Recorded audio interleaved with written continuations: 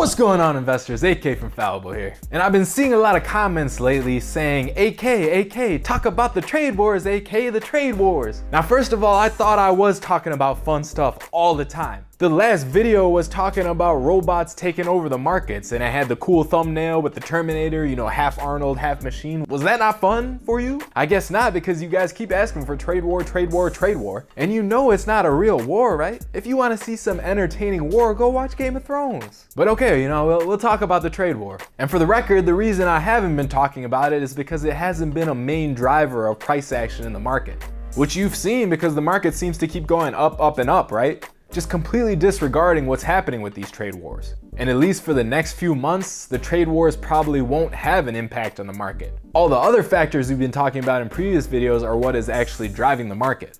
But these trade wars could become a bigger deal down the line. But really, macro events like this have a slow burn. It's a real slow burn, like when you're at the gym on the stair climber and you're just gritting your teeth because it just hurts, and oh, you're just so glad that you're sweating so much because your tears kind of blend in with the sweat. See, it's that kind of slow burn. And like I said, that's how all macro works. Like China's debt problem, the EU collapsing, Brexit, they all take a long time to play out. The way macro events work is they take a ton of time to build up, and then all at once you'll see massive price movements when these events actually take effect on the market.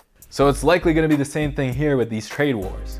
So whenever a macro narrative first develops, the media loves to hype it up. And that's because they're the media, they need stories. That's how they make their money, they need the headlines, right? The clicks, the advertisement, all that good stuff. But just because the media is talking about a story doesn't mean it actually has an impact on the market yet. And that's what you see in the first stage of a lot of these macro events. Now eventually the hype dies down because the media needs a new story because the old story gets old. So today they're talking about trade wars, and tomorrow they'll be talking about Trump kicking a pigeon. Just whatever's hot at the time is what they're gonna be talking about. But then once the media moves away from the narrative, doesn't mean that that narrative stops developing. Just because you're not watching something doesn't mean it's not there. Just ask the people in Flint still drinking lead. So this narrative keeps building and building and building, and it builds for so long that everyone stops paying attention. And then when it finally does impact the market for real, they're caught completely off guard. They're completely surprised. And then that's where you see the huge volatile displacements in market prices. So right now though, as far as the trade wars go, we're still in the hype up stage by the media. No real impact on the market yet.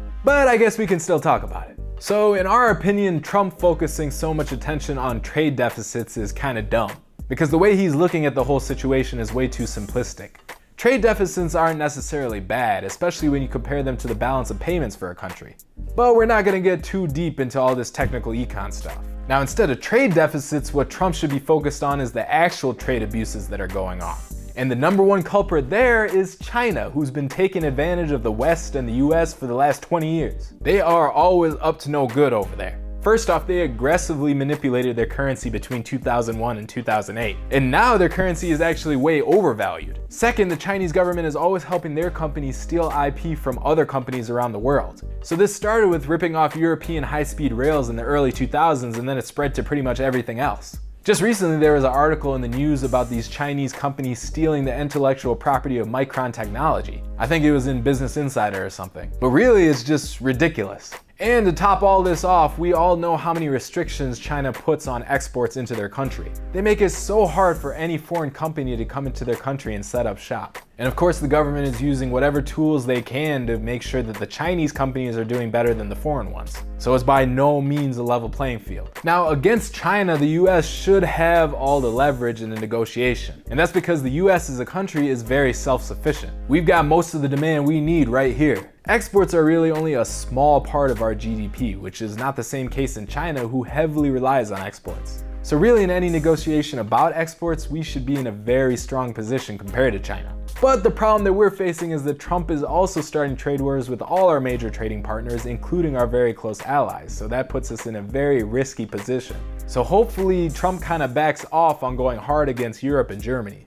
But it looks like he really doesn't like Merkel, and I guess he doesn't like Audis either. See, the smart move would be to work with Europe to coordinate a response against China. I told you about all the crooked things that they do over there, so it makes sense to work together to put them in check. But what we're at risk of is all these countries that we've been pissing off with these trade wars banding together and having a coordinated response against us. And obviously that would not be a good look for the US. But again, this is gonna be one of those slow burn scenarios where nothing's gonna be too impactful for at least a few months. So there's a few things that we're watching while all this plays out. One is the market, because we also know that Trump watches the market and he grades how he's doing based off how the market is doing. So if the market starts stumbling, Trump may take it as a signal to back off all this trade war stuff. But if the market keeps shooting up like it is, then he might actually become more aggressive. So that's something we're gonna watch. So, you know, who knows? Another group we're watching is the Fed to see whether they change their rate hike cycle or slow down on their quantitative tightening.